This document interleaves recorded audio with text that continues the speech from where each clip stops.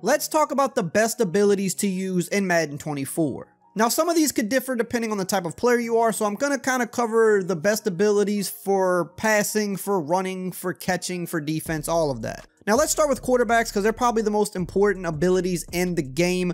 The most important quarterback abilities are going to be things like Gunslinger, Pass Lead Elite, and Set Feet Lead. So you can see here, Josh Allen, he has Pass Lead Elite. Joe Burrow is going to have Set Feet Lead. Jalen Hurts has Gunslinger. You want to have at least one of these three abilities on your quarterbacks typically because this is going to allow you to get the ball out quick and fit the ball into tighter windows. Now, a guy like Aaron Rodgers is really good because he has Gunslinger and Pass Lead Elite, so he's kind of double dipping here. It's really hard to get to him before he can get the ball off. So under pressure, these guys get the ball off without the prolonged throwing animations. They can also fit it into tighter windows, whereas other QBs, the ball kind of takes a little millisecond longer to get there, which does make a difference between the pass being completed and defended a lot of the time. So if you're an Ultimate Team player, you definitely want to always try to get a quarterback that can get these abilities. And if you're playing regs, there's 6 teams that have quarterbacks with these abilities. The Jets, the Bills, the Bengals, the Chargers, the Eagles, and the Chiefs. If you don't have these abilities, it's not like you can't pass, but these are definitely some of the best abilities in the game, bar none. Now, another good quarterback ability is Fearless. I think Joe Burrow might be the only one on the regular rosters with this. If you're playing MUT, eventually you'll be able to get QBs that can get this. Because right now, the under pressure and accurate penalties are kind of high in the game,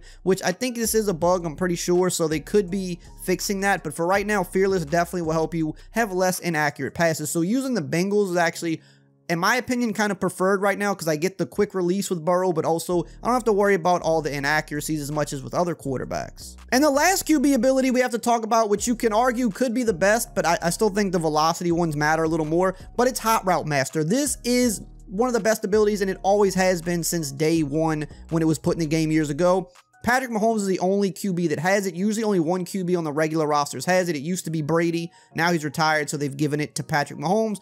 But in Ultimate Team, at a certain point, you'll be able to get this on a lot of different guys. But this makes it to where you get 4 additional hot routes for every single position at running back, tight end, slot receiver, outside receiver. So you can create the most unique plays with a guy like Mahomes or any QB that can get this. You can put whatever route you want on the field, and every play is liable to be super unique and something the defense will struggle to stop. Now, hey, really quickly, if you're still here at this point of the video and you haven't subbed yet, you might as well join the family. Go ahead and subscribe so that you can stay up to date on all of the best Madden tips all year long. I'm trying to hit 100K subs soon, and your help will be greatly appreciated. Now, let's talk about running back ability. So probably the best one right now for sure is Jukebox, because the juke move is pretty good in this year's game. I did an entire video breaking down the best ball carrier moves, which you can watch. It's a few videos back on this channel, but the Jukebox makes the juke move 10 times better. It's probably a top 5 ability in the game right now. You will fake out defenders pretty much every time with Jukebox, unless you're playing a good user who knows what he's doing. And even then, some good users can get faked out with Jukebox because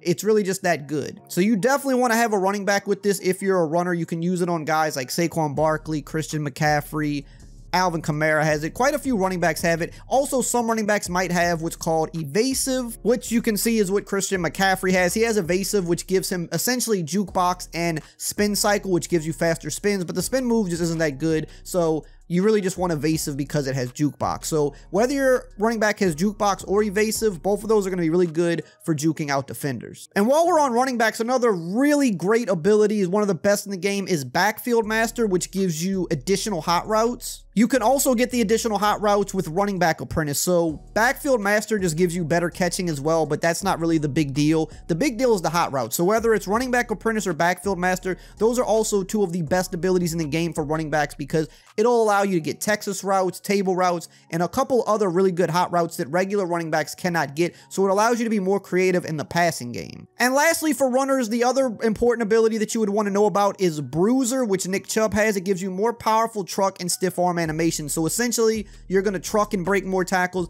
and when you stiff arm, you're going to break more tackles. This is a great combo on the bigger backs because you're just simply going to fall forward more, and you're going to be able to push people off and get those extra yards. Now, really quickly, I do want to mention that I also have a Patreon page where I post the highest level Madden tips, strategies, and ebooks to help you dominate and win more Madden games. If you want to check that out, the link is below in the pinned comment. Now let's move on to the receivers. They have a few really good abilities as well. One that has been good for a few years now is Short and Elite, which this is supposed to give you improved improved catching on short passes inside the numbers, but what this does more than anything else is it gets you better route running on most routes in the game. It's not 100%, it doesn't always trigger, but more times than not, if you have short and elite, you're going to just get better route running for some reason on many routes, but especially the inside routes, which are the routes where you really want the best route running. When you're talking about crossers and posts or short in routes, anything that goes over the middle versus man, you want to create as much separation as possible. Slant routes as well. Short and elite is definitely kind of an ability that is a little bit better than it's supposed to be, but there's a ton of receivers that get this, and in MUT, you can put it on a lot of receivers as well. Even on tight ends, it's definitely a good way to help you have an edge in creating separation. Another great ability is wide receiver apprentice. This gets you 4 additional hot routes no matter where you're lined up on the field, outside or in the slot. Additionally, the ability slot apprentice is also really good because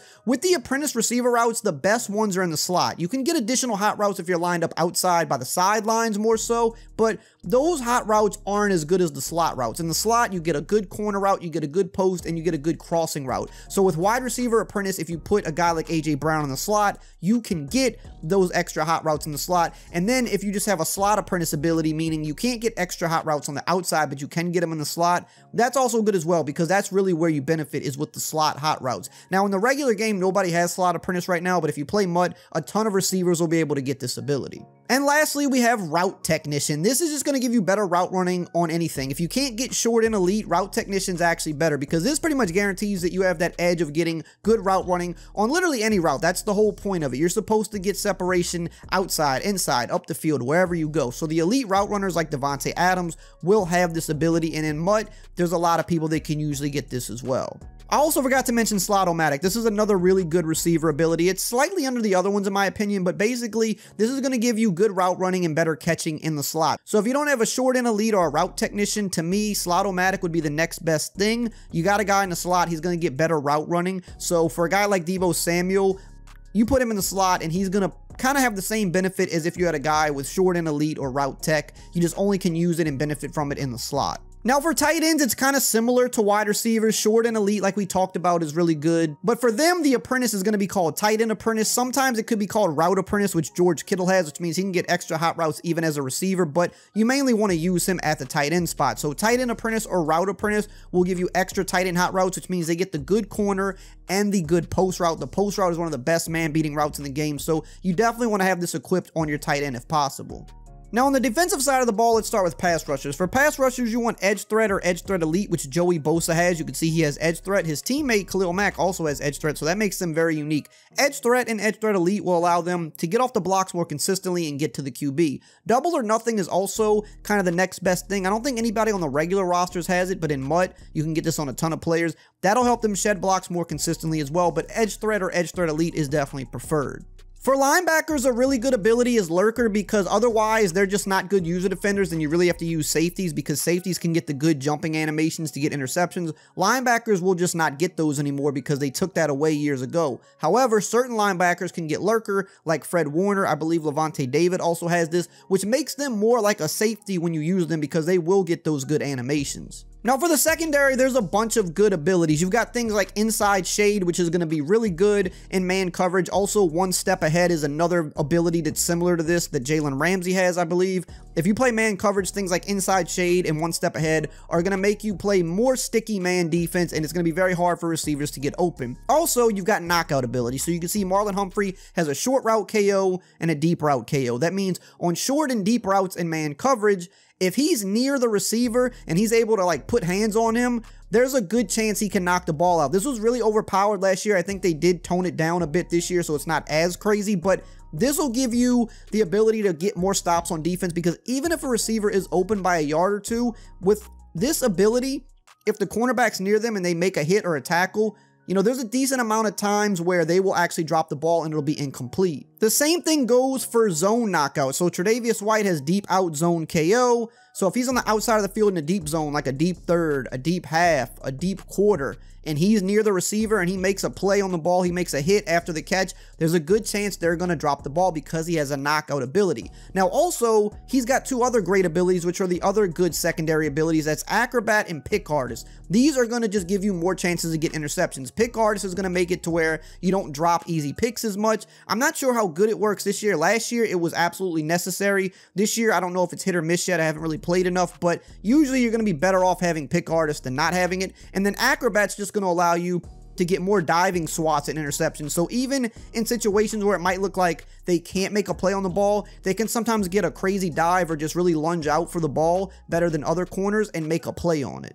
And for kickers, there's some really important abilities too. Zen Kicker is amazing because it gives you a slow kick meter on kicks over 45 yards, which means when you have to make those big clutch game-winning field goals with a guy like Justin Tucker, the meter's going to move slow, so it's almost impossible to get bad accuracy. He also has Clutch Kicker, which isn't as good, but it is pretty useful because this makes it to where they can't ice the kicker. So if they call a timeout late in the game on a go-ahead field goal, they'll usually give you the weird camera angle and you can't really completely see your kicking arc. Well, with Clutch Kicker, that is not the case. You can see it and you have the same camera, so you're just immune to being iced, which is also really good. Now, if you enjoyed this video right here, make sure to check out this video where I show you the best ball carrier moves in Madden 24 so that you can break ankles in the open field.